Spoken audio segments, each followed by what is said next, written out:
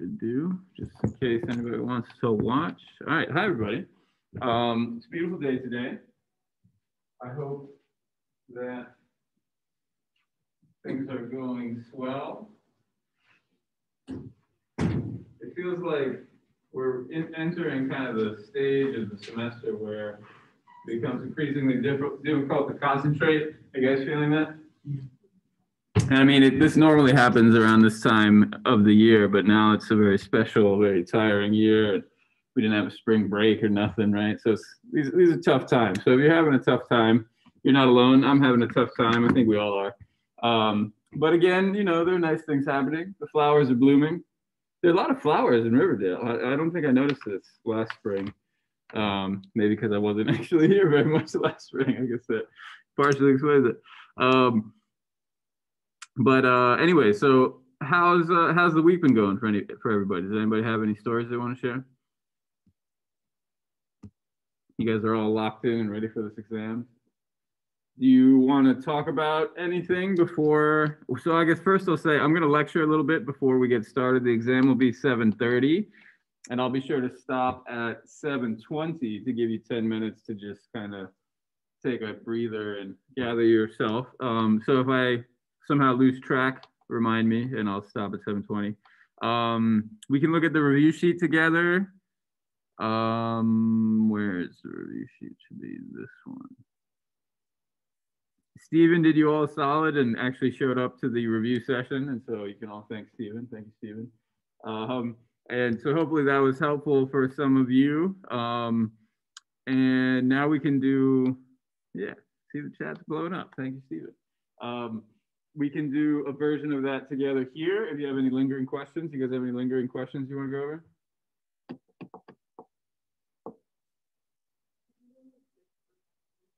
Six perfections, yes.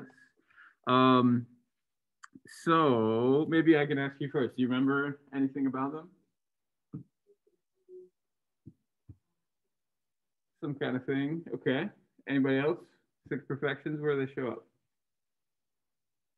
Did we cover that in the review session, Steven? Wasn't it like the stuff that like bodhisattvas need in order to like move up the rank? Like they have to like master the six perfections, like wisdom and compassion, I think, and stuff like that. Stuff like that, yeah. So the six perfections are generosity, morality, patience, courage, meditation, wisdom. And so, yeah, like Stephen said, they're on the bodhisattva path. They're part of the greater vehicle, right? So this is from the very beginning of this second part of the course, right? The first part of the course we did kind of like early Buddhism. And then the second part of the course, we start off with Mahayana, the greater vehicle. And so then if, you know, on the review sheet, it just says six perfections. That means you don't have to memorize each individual one, although you're welcome to if you want. And one way you can think about this is, you know, we had the middle way for early Buddhism. Do you guys remember what that was, the middle way between? Asceticism and indulgence. That's a good thing to remember. So that's from the last exam, though. That probably will not show up on this exam. In fact, I'll guarantee that it won't. I guess you could try to shoehorn it in if you want to. But so in that one, it's all about balance, right? It's finding the middle way. It's doing the Eightfold Path. Remember the Eightfold Path, right? Four Noble Truths, all that sort of stuff. So that's all old news. This is new. This is not all about balance. This is not necessarily even about a middle way, at least not a middle way in terms of intensity. This is like dial it up all the way, right? For a bodhisattva to proceed all the way to enlightenment, not only should you be a little bit generous, you should be extremely generous. And remember, I told you a story about the Buddha in a previous life where he gives away his own family members. He gives away his own body parts, right? He takes his eyeballs out and gives them away, right? And so we see these really kind of absurd themes showing up in some of these stories. And you might be wondering, what's the point? And again, it's to demonstrate this incredible capacity for virtue. Have you ever heard moderation in all things except virtue? That except virtue part sometimes gets left off, but I think it's actually important to keep in mind, and that's what's being expressed here, is you can perfect a virtue by pursuing it in a very extreme form. Another example would be patience, where you're willing to put up with hardship. So for example, the life of Milarepa, he's like carrying those heavy rocks and he's getting a bunch of sores on his body, right? That's not like the kind of patience required when you're just waiting for your friend at the restaurant and you showed up early or something, or they're running late. This is like forbearance, like you're willing to put up with extreme difficulty. So all of these have that sort of connotation. And yeah, so very briefly put, I think Stephen covered it. These are virtues that you perfect along the bodhisattva path. Remember, I did the kind of bottom up moving along the path. So as you perfect them, you move up along this path and then make your way into Buddhahood. So again, like we did on the review session, you can kind of draw connections. Like this would be part of the greater vehicle, right? The 6 perfections and bodhisattvas perfect them and all that good stuff. We could say more, but that's probably enough, right? Does that sound good, Toby? Okay, other questions? I saw one in the chat. Tathagata Sutra and Nang Nak. Okay, so those are big ones. Tathagata Sutra is an entire sutra, as you can probably tell from the title. We went over it this same class, so maybe you guys just don't remember the early stuff. What is Tathagata Garbha? Well, we've got Tathagata is the one going thus. Garbha means all these different things. What have we been calling Tathagata Garbha?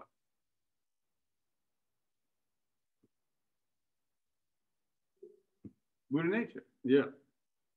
It's a little bit of a slant translation. It's not a perfect translation. And that's why in the translation we were reading, the translator chose to just kept saying Tathagata Garbha. But as your blank faces are expressing, that's not a great word because it doesn't really mean anything to people, right? So we've been saying Buddha nature. It's this nature of the Buddha that is inside of you. Tathagata just means, it's another term for Buddha. So what is the Tathagata Garbha Sutra all about? Well, it's all these metaphors. Remember these metaphors? So we could go through all the metaphors, but that'd take many minutes. So I think that's not worth it. So is that pretty clear? Do you guys have questions about Tathagata Garbha, about Buddha nature? Buddha nature. Sutra is another way you could think about it, Tathagata Garbha Sutra. Nang Nak, who is Nang Nak?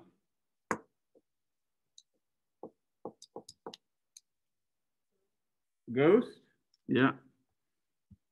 So that one's a little later. If you're doing the extra credit, you should know Nang Nak pretty well by now. I think it's after that. Yeah. So that was just a couple weeks ago. And I think we were reviewing it, but this has all the main stuff. So yeah, Nang Nak. It means Miss Nak, Lady Nak. It's a story that's from Thailand, or that's told in Thailand. Here's her shrine in Bangkok. There's a lot we could say about it. I could tell you the whole story. We could analyze it together. But basically put, that's who Nang Nak is. She was a ghost. Her husband went off to war. She was pregnant when she had the baby. She died during childbirth. And then when the husband came back, she sort of haunted him and killed other people and that sort of stuff. So yeah, it's the Wong reading. So if you're looking for a source on Nang Nak, that's where you look. Does that answer your question, Walter? Do you have other questions? While he's typing, go ahead. Yeah, where did that show up? You don't remember? Does anybody remember? Okay, good.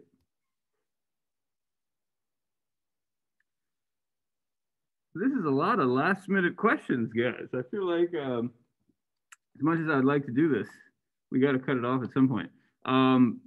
So the 7 branches thing we did last time. Actually, that was the same lesson. So what is this a part of? This is a part of Guru Yoga. And we went through this pretty quickly. So here's the title here, 7 branches. What are the branches? I'm not going to ask you to list them off. It's basically the details of how to do Guru Yoga. Yeah, Marva Miller, but we'll cover all that now. It sounds like Walter's trying to cram it in right before the exam, so that's good. So why don't we transition to the lesson I planned for today, and I can actually cover all the things you guys are asking about. So this is a good transition. So last time we talked about spiritual friends, right? And following spiritual friends, and what does it mean to follow a spiritual friend? You guys remember the book that we read for last time, what it's called? That would be a good thing to know for the exam you're about to take. This is something people often overlook, right? It's like, oh, I just need to know the content. But if you don't know who said it, then you can't really talk about it on an exam. You know what I'm saying? And you might have noticed I asked you, where do quotes come from? If you don't know the names of books, then you also can't really identify them. So this is, again, an important question. So what did we read for class last time? What is the name of the book? Or who was the author? Either one. It's like a weird name, yeah. That was close. So it's Patro Rinpoche. And those, you know, those are Tibetan words. That's hard to remember. Words of my perfect teacher, though. That's not hard to remember. Because especially he's talking about perfect teachers, right? That's exactly what we were reading about. So that should be pretty easy to remember. Yeah, Alexander remembers. Patro Rinpoche, words of my perfect teacher. So that's the source for all of this. Patro Rinpoche, there's our guy there.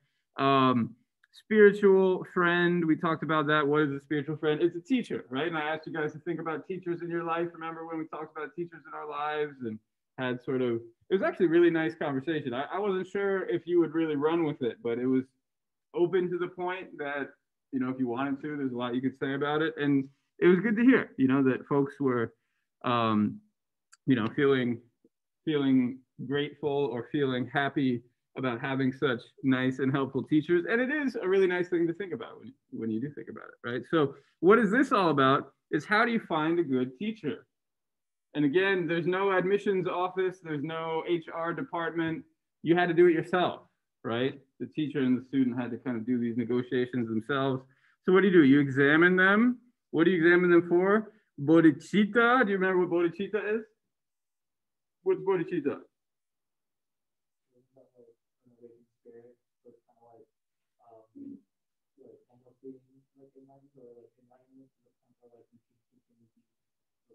So that translation was good. The spirit of awakening. It's a little more specific than that. And again, this is like the main characteristic of a teacher. Thought of enlightenment. Yeah, that's a good way to translate it too. Mm-hmm. Very good. Yeah. So if you folks playing at home can hear, it's the initial motivation to achieve enlightenment, not just for yourself though, right? I mean, that's pretty good too, but this is even bigger because it's part of the greater vehicle, right? So who is it for? For other sentient beings, for all sentient beings. Remember, greater vehicle, right? You got to go big with this one. So all sentient beings, which is really kind of unfathomable because it includes not only like all the humans, which is already unfathomable, but also all the bugs and all the animals and all the other beings that we can see here, and then all the invisible ones too. So it's pretty crazy stuff. And so anyways, yeah, we should find a teacher who has this motivation. So that's good. It sounds like you guys are on the track there. Then follow. And we talked about stories of how to follow a teacher. We talked about pure perception. You remember this? What is pure perception?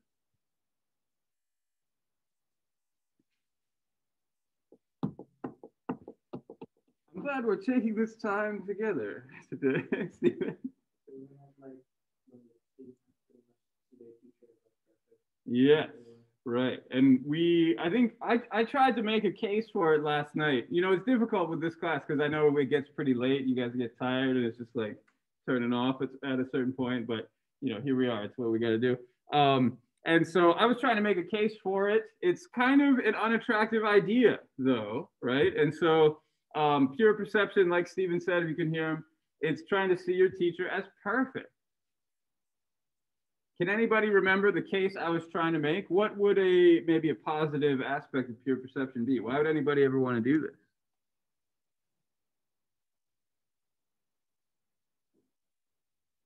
Okay, well, let's keep thinking about it.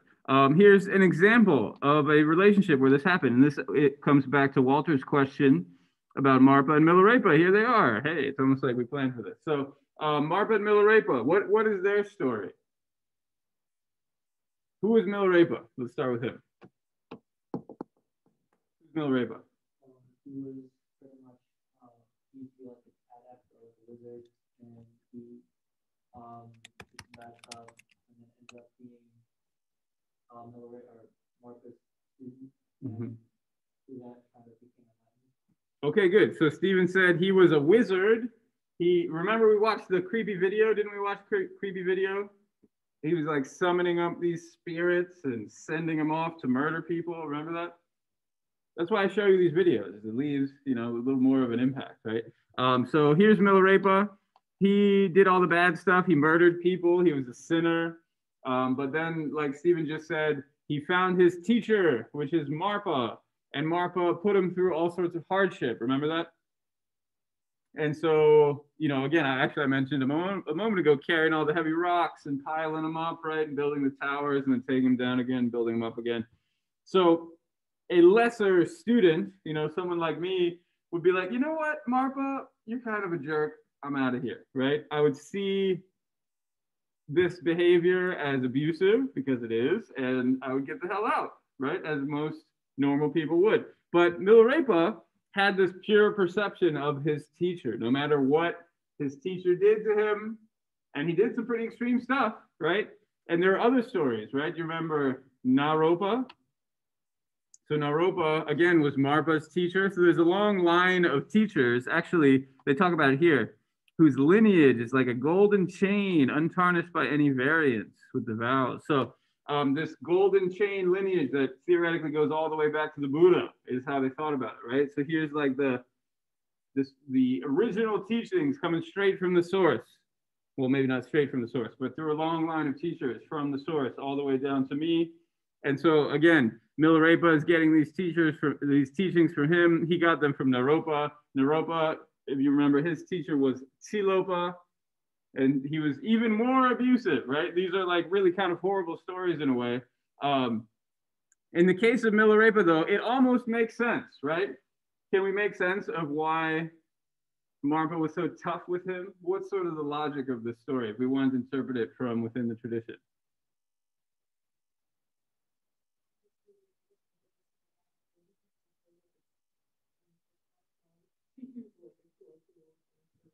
Exactly. Yeah. I might have even used that term last time. I think that's right.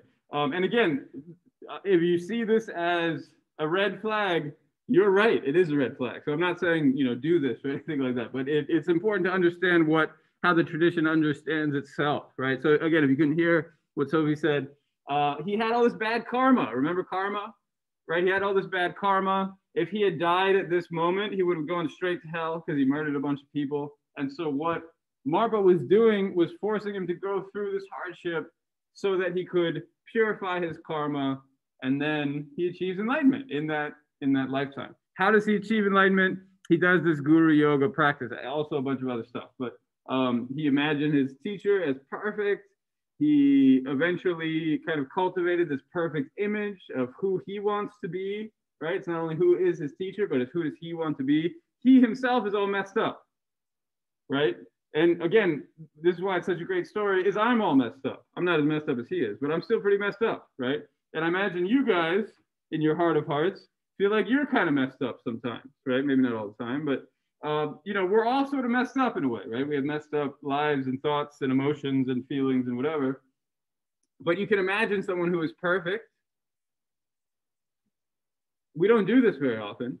Maybe we do with like our, I don't know, reality TV shows. No, maybe the appeal of those is they're imperfect, actually. But there are perfect stars out there. Keanu Reeves, for example, he's pretty perfect. I think we could all agree on that, right? So we can imagine a perfect person out there and then kind of try to merge with them, right?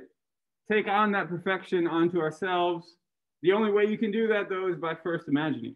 So anyways, that's what this practice is all about. It's just like deity yoga. Remember deity yoga? Who was the deity that we did deity yoga for? It was Tara. Yeah. So it's almost the exact same practice, right? Yoga means to merge. Did we talk about that last time? I think we did. So rather than merging with Tara, Here you're merging with the perfect teacher. Remember, words of my perfect teacher? You're merging with the perfect teacher. That's the main practice here. So we're not going to go over the details again, but these 7 branches, this is where they show up, right? And so if you go back to the Pacha Rinpoche, words of my perfect teacher, you can find more details on that. So that's pretty good. We got 10 minutes for a little new stuff. I promise this isn't big on the exam, but it is on the exam in the sense, like, we've been talking about this pure perception for a few classes now. Well, I guess I should say for one whole class, and then this sort of mini little baby class. There's one more kind of hot take on this relationship, the teacher-disciple relationship. It's Rita Gross. It's who we read for today. So hopefully you had some time to read it. If you did not, I can try to summarize it for you. You know, it seems like a bad use of time, but I think her story doesn't really make sense unless we watch this video. So let's watch it. Maybe we can just watch part of it. But it's about her teacher, right? Because this is about the relationship between a student and teacher, I feel like this is worth spending a little time on. He said to me that he felt that he was a critical point in his life. He said that I'm on the verge of becoming enlightened. And when people get to this point, they either go crazy or they attain realization, which of course made me feel a little bit anxious having just married him. So just in case you missed it, this is a British woman talking about a Tibetan monk who came to England. I guess it would have been the 60s. I don't know, is there a date on here? I don't see it, but yeah, I don't think so. So, and then they got married, and as you can tell from the headline, it's a bit of a scandal, right? So this is the teacher we're talking about, is this monk who came to England. Supposing if you become enlightened, then what? He said, you know, the job of the teacher is to insult you, to insult the ego. Well, we're talking about someone who was rigorously trained to understand the highest teachings of Tibetan Buddhism, fled the communist Chinese invasion of Tibet, got himself into Oxford to present these ancient teachings in a brand new language to an alien culture, the English. I had heard he hadn't been the best driver in the world. He was driving with a girl in the car, and I don't know if alcohol was involved or not. This car accident was to him a message that he had to completely strip himself of all facade, present the teachings without any props of robes or being the great Tibetan Lama. Let's go see the Lama, he used to say. When you talk to them with the robes on, they don't look at you, they don't listen to you, but they look at your robe. So in 1970, with a one-way ticket to America, he landed smack in the middle of spiritual longing and confusion. Maybe that's enough. So he comes to America. He opens a Buddhist university there. They actually have a line about that somewhere. And it is called Naropa University. We know about Naropa, don't we? We just talked about him. So anyway, so this is the teacher that this article is about. We don't really have time to go through it in a lot of detail, but there's kind of 2 main parts to it. One is about how her teacher, Trungpa Rinpoche, was known to sleep with his students, and, you know, students plural. And she actually has a pretty hot take on it, to the point where I think it's a little too hot, to be honest. I mean, so this is coming from the late 90s. It was 20 plus years ago. It was before the Me Too movement. The Me Too movement did happen in Buddhism, and it was pretty gross. It still is pretty gross. There's a lot of gross stuff. Not to play on her word, let's say disturbing. And I wonder what Rita Gross would say. She passed away before any of that. She was kind of this hippie era practitioner of Buddhism. I think her hot take on the sexual partner thing is not as interesting as her ideas about natural hierarchy. So if I may we can skip to that. Here is Trungpa Rinpoche, you know, very nicely dressed. Like I said, he was initially a monk, but then he disrobed, I guess is the word. And people knew he was pretty crazy. And stories have come out since he was alive showing that he was even crazier than I had initially imagined. He would like get drunk and give teachings. There's sex, drugs, rock and roll. A lot of drugs. Like one of his students got locked up for cocaine trafficking. Pretty crazy story too. So crazy guy, right? Very much a product of like the 60s and 70s in America. I guess initially in England, and then he came to America. So what is the natural hierarchy thing about, though? We got 5 minutes. That's plenty of time. So I would make you dig through the article to figure this out. But again, I think since time is short, I can just explain it to you. What we're talking about is kind of a difference between like a pyramid and a circle. So a lot of the time, I'm looking at page 246 in the article, if you want to follow along, 246, 247. Yeah, the bottom of 247, we kind of get a definition of natural hierarchy. So anyways, a lot of the time hierarchy works like this, right?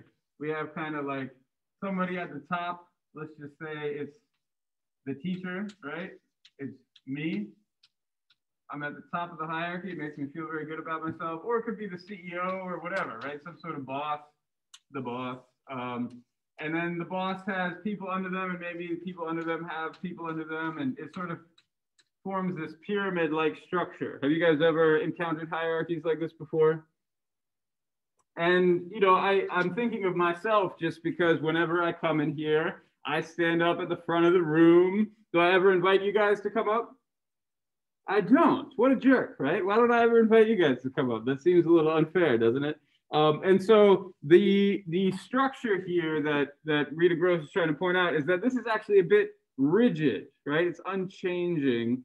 And sometimes that even causes a problem.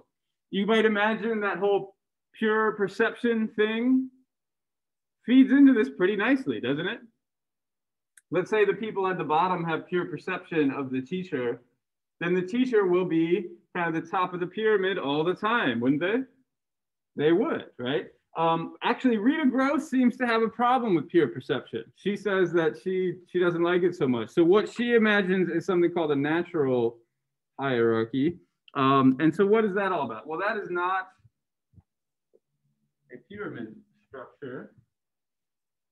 She compares it to a mandala, which we have right there. And we've talked about mandalas before, haven't we?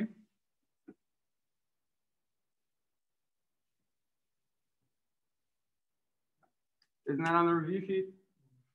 Probably on there. What's a mandala, Steven? Like, pretty much a diagram, like, shows how, like, every Buddha. Yeah, and so we've only seen it in terms of Buddhas, and this, if you look very carefully, there's some Buddhas in the middle.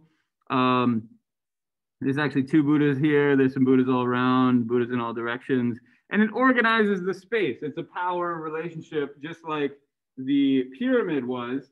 But what Rita Gross is arguing is that this is a bit more fluid, right? Where, for example, I'm the teacher in this classroom. Why am I the teacher in this classroom? It's because I know more about Buddhism, right? This is Buddhism class. And, you know, I'd be happy to share the stage with you guys. Honestly, if you want to come up and say some words sometime, you're welcome to. And in fact, I actually do. I mean, I give you the microphone. I don't invite you up to the stage, but I do ask you guys to talk probably more than you want me to. And so what is a natural hierarchy is where this middle actually can shift depending on who is qualified, right? It's actually a pretty simple concept. So for example, you know, I'm the leader of Buddhism class, but am I going to be the leader of like engineering class? No, I'm not. I'm not an engineer. I don't know how to lead engineering class. So somebody else can kind of take the center stage when it is time for engineering class. I don't know if any of you guys are engineers. Any of you engineers? Steven's an engineer. Okay. So when it's engineering class time, I'm going to sit on the sidelines. Steven can come up and he can teach us engineering class. And so this whole idea of natural hierarchy, according to Rita Gross, is basically just giving whoever is most qualified the space to be a leader. Seems pretty simple, right? But in fact, it very rarely plays out this way in our lives. Rita Gross also calls herself a feminist. Maybe this will be my last point. What would be feminist about this structure? What is more feminist about this natural hierarchy than the more rigid pyramid structure we talked about a moment ago. Is being a white man, does that make me more qualified to teach this class? It does not, does it? And so she's highlighting criteria other than what you look like, what you are, right, so to speak, right? Highlighting other criteria that will determine who gets to lead the show. And she talks about, you know, how to serve a table, and then also how to receive such service. I think that's really nice, right? I don't know if you guys have ever been waiters or waitresses, right? But it's a very humbling experience to serve people, but then also learn how to receive. And so constantly shifting these values, or constantly shifting these roles based on the characteristics that people have. That's the bottom line that she's arguing for here. Yeah, it's fluid, allows for service, middle way between absolutism and the kind of democracy that ignores merit. I think that she's, again, pretty spicy in her hot takes. You know, she's got some pretty hot takes here. She talks about, you know, ultra democracy where everybody is above average, and all of a sudden nobody is above average. And she feels like people like her, you can kind of read into it, fall into the background. Yeah, it's a meritocracy. Yeah, basically. Okay. It is now 7:21. Why don't I give you guys a little break? Any last questions? I feel like I was able to go over Walter's questions, right? I got Marvin Milarepa. Any last other questions before we take a break? Okay, let's take a break. I'll turn the lights on. Intermission. And then at 7:30, we can